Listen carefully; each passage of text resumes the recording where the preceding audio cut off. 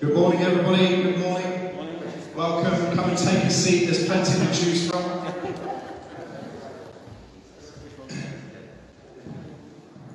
We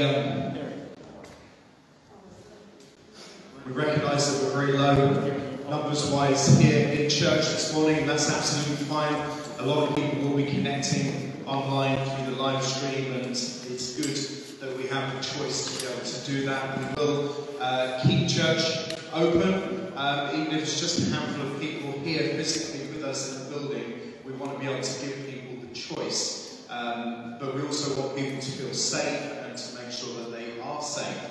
And just to let you all know, I've been very blessed with the vaccine this week. So I've been and had my #1 jab, and it was okay. It felt like I had a bit of a dead arm. There don't seem to be any side effects, but it was okay. So I got myself on a key workers spares list, and I literally just get a text message and they say come down and have it. So I went and had it. But and praise God for that. I just want to bring a couple of verses to you as we start our service this morning, as we come to a place of worship. Because I was just talking with a couple of people before the service about this actually. But one thing I've noticed is that there is a huge amount of fear around at the moment. There seems to be more fear and anxiety relating to the virus around now than there was right at the beginning when this thing was new. It seems like that sort of anxiety level is really ramped up. And yes, we know that we have Jesus, we know that we're on the winning side. We know that even if we leave this earthly plane, we will be with him in heaven. We know that. What did Paul say? He said, for me to live is Christ, but to die is gain. But we still are human, and we still struggle with fear and anxiety. And I want to just share a couple of verses with you from different parts of the Bible this morning. Isaiah 41:10 says, fear not, for I am with you. Do not be dismayed, for I am your God. I will strengthen you. I will uphold you with my righteous right hand. Let me read that again, the first part of that. Fear not, I am with you.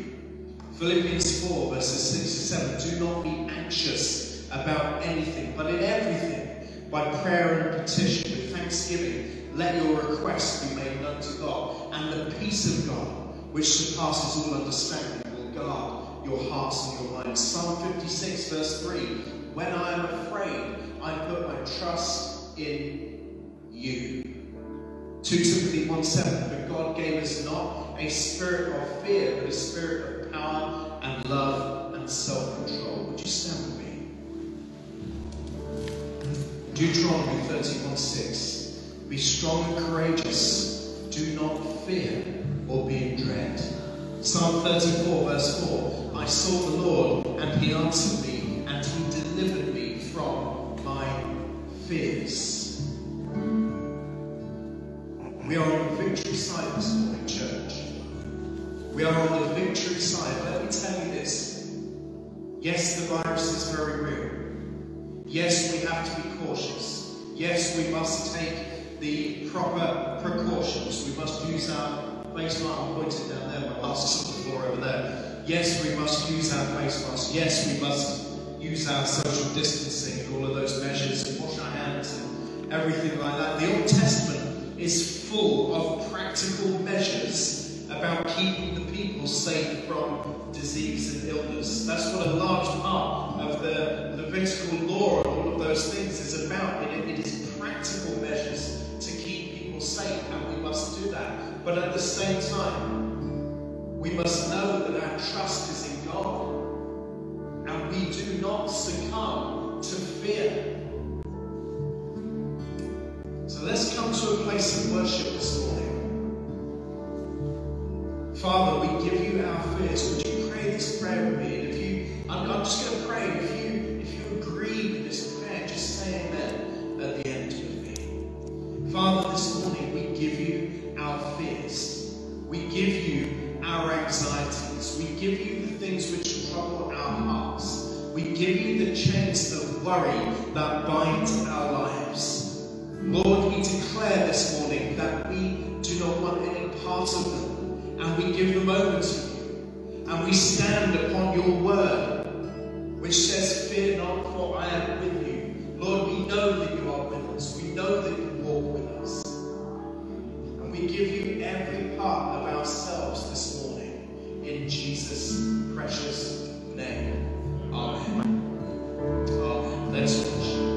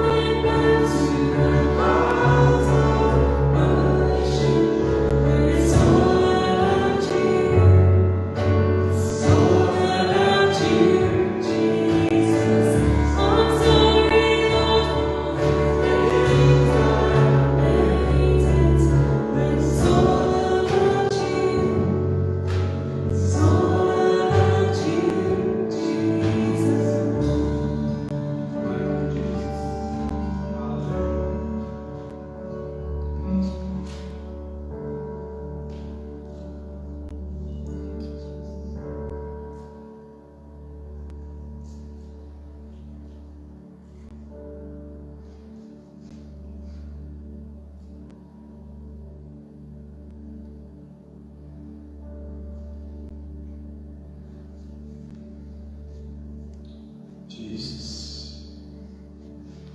Do you know, I think when Jesus' disciples came to him and said to him, teach us how to pray, he gave what has become known as the Lord's Prayer.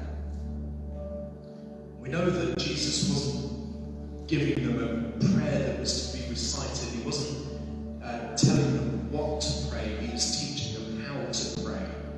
He was showing them that they could speak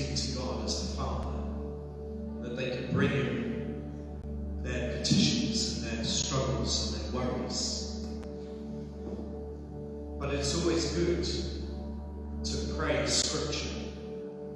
It's always good to connect with God through His Word. So I just want to ask if we can share the Lord's Prayer together this morning. Just feel free just to speak this out as we do this together. Our Father, who art in heaven, hallowed be thy name. Thy kingdom come, thy will be done, on earth as it is in heaven. Give us this day our daily bread, and forgive us our trespasses, as we forgive those who trespass against us. Lead us not into temptation, but deliver us from evil. Thine is the kingdom, power, and the glory, forever and ever. Amen. Amen. I don't know why I always revert back to King James English when I pray that prayer. I don't know why someone would say trespasses instead of sins, and I still use the nine. It's just how I learned the prayer when I was young. But you know, there was a friend of mine who was part of our church in Ringwood. He was a soldier during the Falklands War. And he shared his testimony one day. He said that he was on a landing craft and they were heading across the sea towards the Falklands, and there was a British battleship a few miles off the coast, and their radio communications went down, everything went down, and they were aware that this battleship couldn't distinguish between them and the enemy fleet, and the battleship didn't know that there were friendly vessels in the water, and it started to fire missiles across at the British landing craft. And he said he'd never been so scared in his life. He wasn't a Christian at that point in time. And he said he knelt down in that boat and he just started praying the Lord's Prayer. It was the only prayer he knew. He learned it at school. And he said before he knew what was happening, the entire boat, or it seemed like all the people around him were praying the same prayer. God steps in when we step up. Let's watch.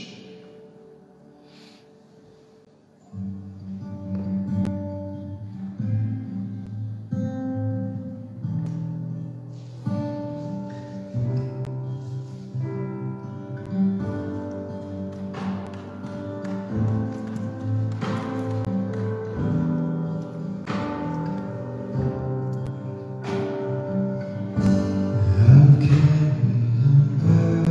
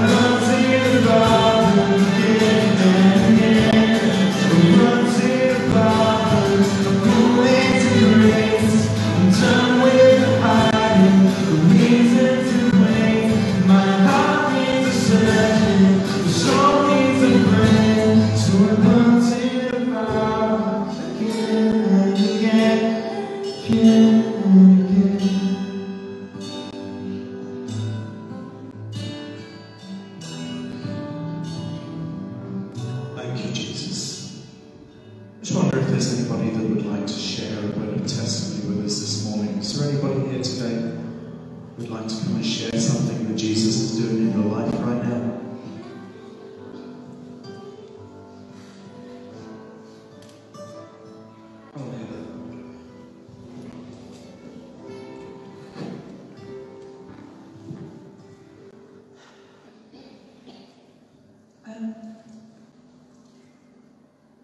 I like to read daily notes, and that's what sets my day off right.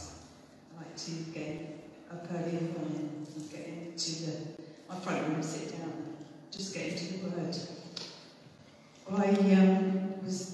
must have been a bit disorganised in December because I forgot to order the notes for January. So come January the 1st, I was a little bit lost because I didn't have any notes.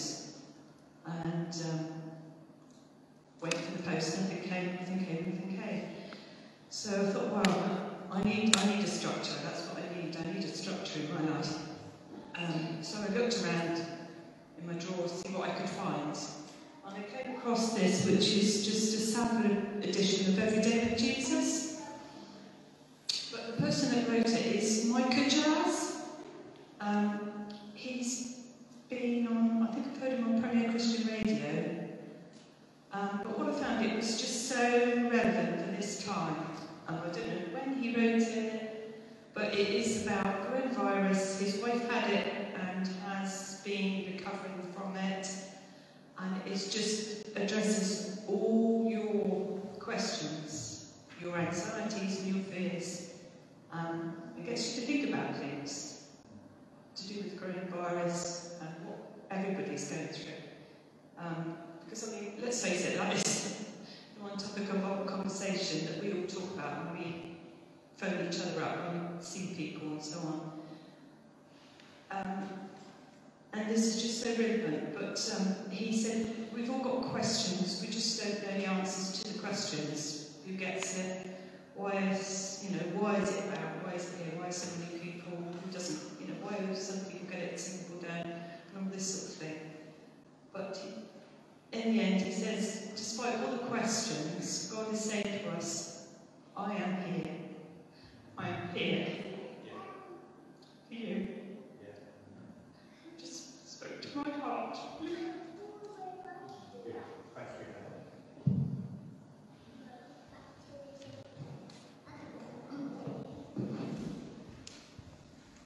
I'll tell you what I'll do. I'm going to speak to Heather afterwards and just find out which issue that is, and then maybe we can put it on the website if anyone wants one.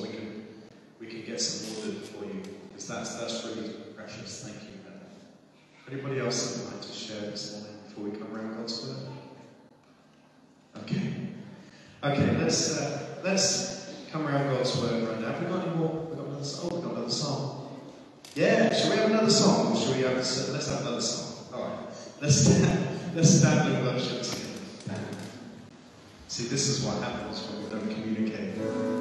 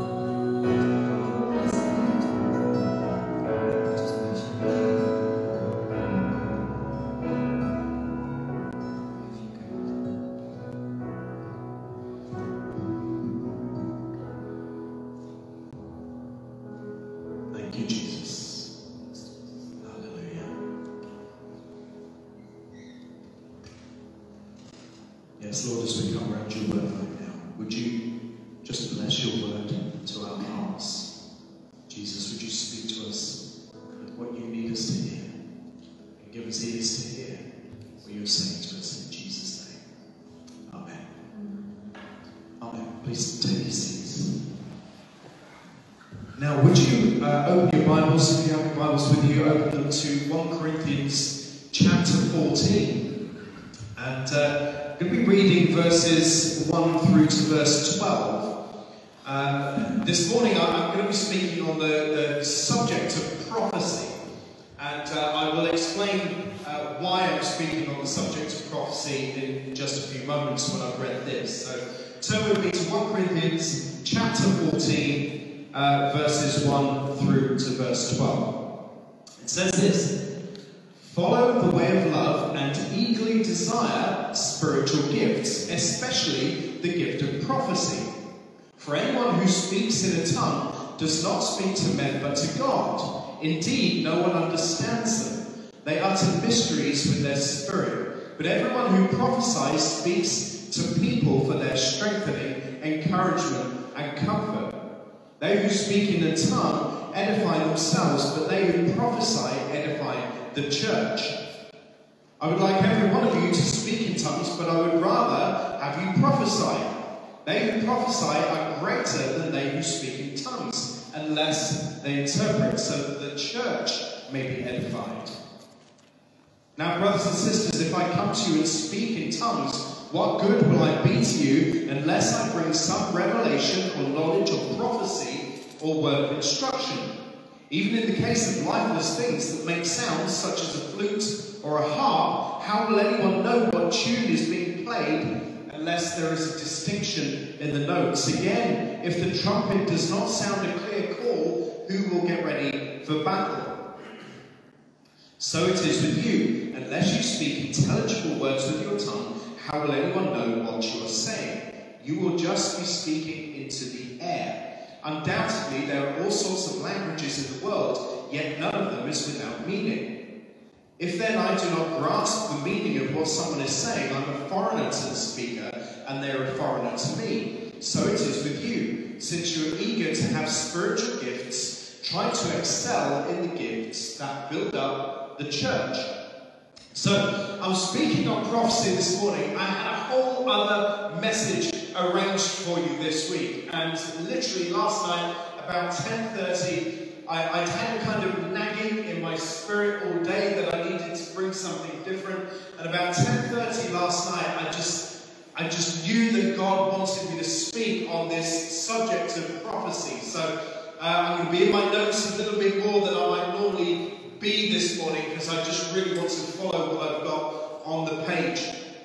But why do I want to speak on prophecy? Why do I want to bring teaching on the gift of prophecy this morning? And I've actually asked Pastor Malcolm if he will speak on the same subject next week. And I've done that because it is so important that we have an understanding around the gift of prophecy. Because there is so much coming out at the moment from well-known Christian speakers or those who present themselves as Christian speakers about stuff that is happening in the world right now.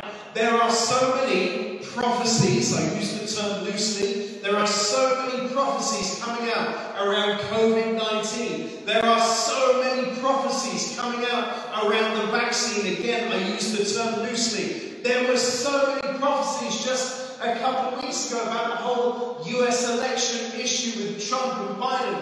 And I'm not being political when I talk about this. It is not a political issue. It is a theological issue. There were Christian speakers, and again I use the term loosely, prophesying that something would happen on the inauguration day, and that something would happen to Biden, that Trump would arise, and they were speaking this out clearly that it would happen, and of course it didn't. The devil is having a field day at the moment with this pandemic of false prophecy, which is out there right now. And we need to be able to tell true prophecy from false. We need to be able to tell and distinguish the voice of God from the voice of the devil, the father of lies. Deuteronomy 18 verse 22 says, if what a prophet proclaims in the name of the Lord does not take place or come true, that is a message that the Lord has not spoken. The prophet has spoken presumptuously. That means they've spoken from themselves, not from God. He goes on to say, so do not be alarmed. That means take no notice of it, for they are a false prophet. Now this is no different today than it was 2,000 years ago when Paul wrote this letter to the church. Paul had planted this church in Corinth in Acts chapter 18, and it had taken off, well. People were being saved, and that is what really counts in church life. Sam, obviously these guys aren't here today. Some of them are self-isolating, I'm aware of that. But we know that, I say these guys, I'm pointing to this section because this is where Sam and the guys usually sit. But we know that people have been saved. At least 5 people have come to Jesus since Christmas Day. And that matters in church life. Salvation matters. But Paul had moved on. He moved on from Corinth to Ephesus. But whilst he was there, whilst he was at Ephesus, he learned of some serious issues in the church back in Corinth. There are people involved in sin issues. There are people arguing with each other. And there are people struggling to comprehend and get their heads around the spiritual gifts. Sounds familiar, doesn't it? So Paul is addressing these issues. He's instructing the people how to live in love, both for one another and in love for Christ. And he brings instruction on how to deal with sin in the church. And he brings teaching on the spiritual gifts so that the people may be left in no doubt as to the right direction to move in for the spiritual health of the church, the bride of Christ, and for then the further salvation of those outside of the church. But remember, this teaching that Paul is bringing here is not evangelistic in nature. It is teaching, it is pastoral in nature in this particular occasion. It's corrective, it's discipling, and that is the aim of this letter, aimed at the body of Christ, not for those outside of the body at this time. Why? Because when the church is correct, it creates a craving for the Creator. When the church is heading in the right direction, people start to yearn for God, they connect with God, and that is when stuff starts to happen. Why do I mention this? Because God takes this stuff very, very seriously. And Paul warns of the dangers of false prophecy and of us not weighing prophecy correctly. 2 Timothy 4, he says this, verse 3. For the time is coming when people will not endure sound teaching, but having itching ears, they will accumulate for themselves teachers to suit their own passions, and will turn away from listening to the truth and wander off to myths. The world will bring you all types of teaching or prophecy. There are all sorts of ideas and beliefs out there. And some of it will come from what appears to be reputable Christian sources. But you must always, without question, bring it back and weigh it against the Word of God. Yes? Every word of prophecy that you hear must be weighed against the Word of God. And we should do that with each prophecy that we hear or read. 1 Thessalonians 5 says this, do not put out the Spirit's fire. Do not treat prophecies with contempt. Test everything. Hold on to what is good and avoid every type of evil. In other words, take the meat and throw out the bones. Jesus himself warns us of the dangers of false prophecy. In Matthew 7:15, he says, beware of false prophets who come to you as who come to you in sheep's clothing, but inwardly are ravenous wolves. Ravenous wolves do not want to feed the sheep, they want to feed on the sheep. They want to feed themselves with the sheep. False prophets use people in churches for their own gain, and then they spit out the bones. True prophecy should always glorify Jesus. Amen? Revelation 19:10 says, for the essence of prophecy is to give a clear witness for Jesus. This also coincides with Jesus' own statement that the Holy Spirit would arrive and would glorify him in John 16 verse 14. Prophecy brings nurturing, not negativity. It raises, it never ruins. In verse 1, Paul tells us to eagerly desire the spiritual gifts, especially the gift of prophecy. Why desire this gift especially? Verse 4, because the one who prophesies edifies the church. So this morning, if I am to bring a word of prophecy to you, or if Pastor Malcolm brings a word of prophecy to you, or if Clive or Karen or anybody else brings a word of prophecy to you, then that word should be one which edifies, builds up, raises up the body of Christ.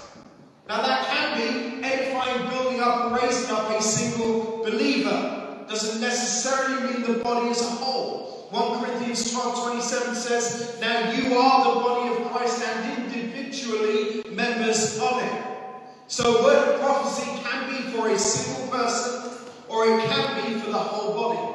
Derek Prince teaches well on this subject. He The gift of prophecy is the supernaturally imparted ability to hear the voice of the Holy Spirit and to speak God's mind or counsel. Prophecy ministers not only to the assembled group of believers, but also to individuals. Prophecy lifts. Prophecy builds. 1 Corinthians 14:3, but everyone who prophesies speaks to people for their strengthening, encouragement, and comfort. So if you hear an apparent word of prophecy and it doesn't strengthen you, if it doesn't encourage you, if it doesn't comfort you, or if it doesn't strengthen, encourage, or comfort the church, if it degrades or belittles or discourages, then quite simply that is not a word from God and we need to throw it out. This doesn't mean that prophecy cannot bring discipline or be corrective. It doesn't mean that it can't address behaviour or attitudes in the church or even in the nation that need to be addressed. A parent who loves their child won't let them do whatever they want without correcting their behaviour. Because we love our children, we want them to be on the right path in life, and that is the same with God. When He loves us, because He loves us, He brings correction, He brings direction, He brings discipline. Proverbs 3 verse 12 says, for whom the Lord loves, He reproves, even as the father corrects the son in whom He delights. However, when a word of correction is brought, it is never from a haughty or patronising or condescending heart. A true prophet is heartbroken by sin. They never revel in sin or in the fall of others. Because God doesn't revel in sin or in the fall of others. In Ezekiel chapter 3, Ezekiel was appointed by God as a watchman over Israel.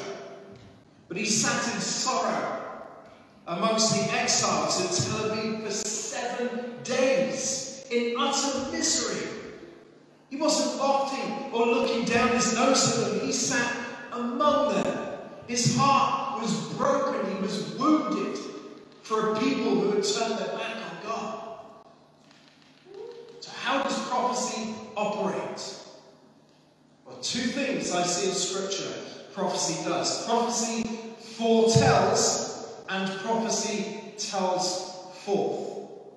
Forthtelling is to declare a thing which can only be known by divine revelation. To declare the divine will or interpret the purposes of God, or to make the truth of God plainly known and understood by the listener. Foretelling is the declaration of future events as revealed from the Lord, pertaining especially to His kingdom and to the things surrounding His kingdom.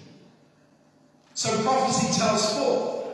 That is speaking God's mind, speaking God's counsel into a situation. It is not simply the wisdom of a man or a woman, or even good and wise leadership. It is supernatural. It is the supernatural Holy Spirit given gift of being able to speak the heart of God into a situation at a personal level, at a church level, at a government or national level, or even at an international level. But remember where we came to from Deuteronomy. If what the prophet speaks does not come to pass, then they are a false prophet. That is the benchmark for prophecy. This is serious. When John the Baptist preached out in the wilderness of Judea in Matthew 3, he cried out, repent, for the kingdom of God is near. He was telling forth the heart of God for His people to come to Him in repentance for their salvation. When Peter and John stood before the religious court in Acts chapter 4, it says this: Peter, filled with the Holy Spirit, said to them, rulers and elders of the people, if we are being called to account today for an act of kindness shown to a cripple and are asked how he was healed, then know this, you and all the people of Israel whom you crucified, but whom God raised from the dead, that this man stands before you healed. Peter was telling forth with boldness the heart of God through the Holy Spirit at that time. But prophecy also foretells. This is often regarded as the New Testament gift of words of knowledge. If you look at 1 Corinthians 12 verse 8, it's listed there. Some people see it as the same gift. Some people see it as separate prophetic gifts. But whichever way you look at it, it speaks the supernatural revelation of God into situations which are either past, present, or future. So when Peter exposed Ananias and Sapphira in Acts chapter 5 for having lied about their offering, that was a word of knowledge or prophecy about the past. It was about something which had happened from which they could have no natural knowledge. When the prophets at Antioch had a word of knowledge that Barnabas and Paul were to be separated for the work of God in Acts chapter 13, that was a word of knowledge about the present. It was a word of prophecy about the present. And probably the most famous of all, the book of Revelation. We looked at it earlier on, late last year. When John was in the Holy Spirit on Patmos, he received revelation from God about the end times. And that was, of course, a word of prophecy about the future. But whichever way we look at it, whichever way we divide up the gifts into our understanding of them, I know this. The Holy Spirit desires. The Holy Spirit desires that we operate in the prophetic gifts. That is so clear from our passage. God desires to speak his mysteries, to speak his truths through you, and to prophetically declare his love to a hurting world that is in such desperate need of him. Is that not true today? God desires you to speak out prophetically of him. He doesn't want you to be afraid to do that. He wants you to speak into people's lives. He wants you to speak into people's situations. He wants you to speak the heart of God into his church, into his people, into your family, into your work situations, into your financial situations, whatever they are. He wants you to be bold enough to step out and move in his Holy Spirit. Not only does Paul encourage us to do this in our passage, 1 Corinthians 14:12, so it is with you. Since you are eager to have spiritual gifts, try to excel in the gifts that build up the church. But Peter also proclaimed it the moment the Holy Spirit fell. Acts 2:17, he says this, in the last days it shall be, God declares, that I will pour out my Spirit on all flesh.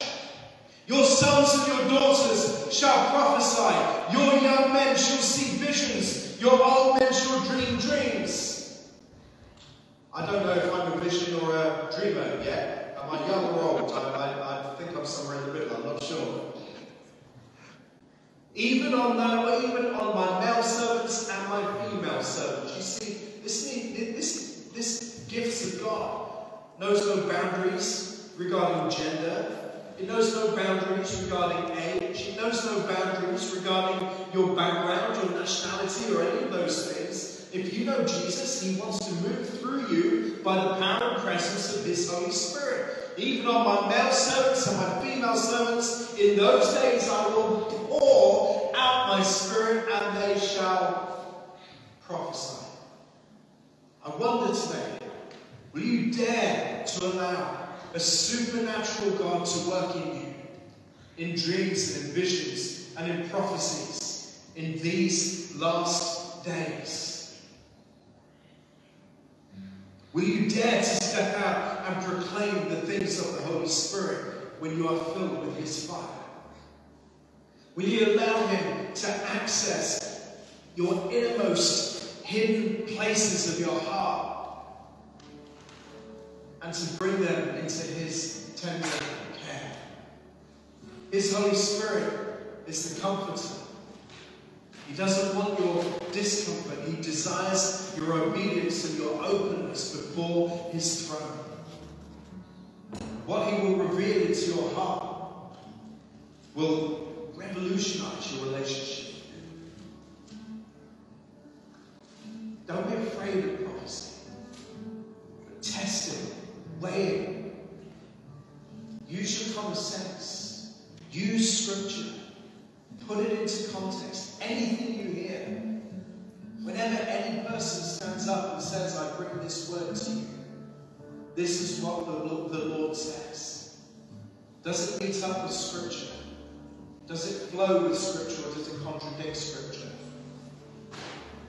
Does it edify and build up the church? Does it encourage? If it brings discipline or correction, does it do so in a constructive manner, in line with the word of God? Or is it simply a howling of a wolf dressed up in sheep's clothing? Would you stand with me? Bringing you this teaching today because there is a need. There is a need for understanding on these real basics of God, and it's good to go over them. It's good to look at them. Pastor Malcolm's going to bring us the same subjects from a different angle next week. Father, today, bring us into your presence. Speak to us and speak through us. Make us who we need to be in this hurting, frightened, and troubled world. In Jesus' name. Amen. Amen.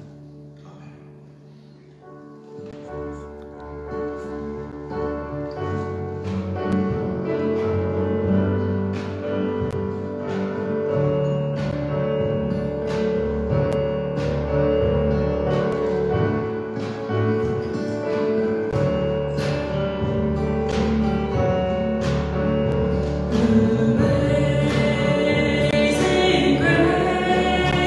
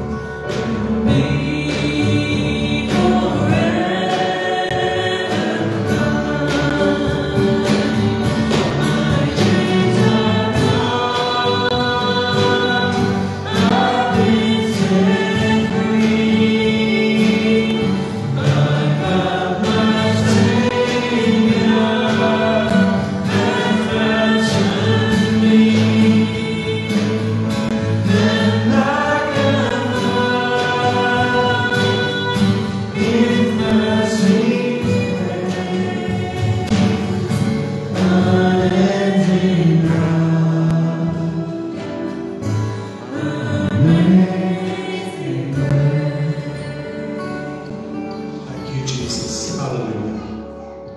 Hallelujah. May the Lord bless you and keep you. May the Lord make his face shine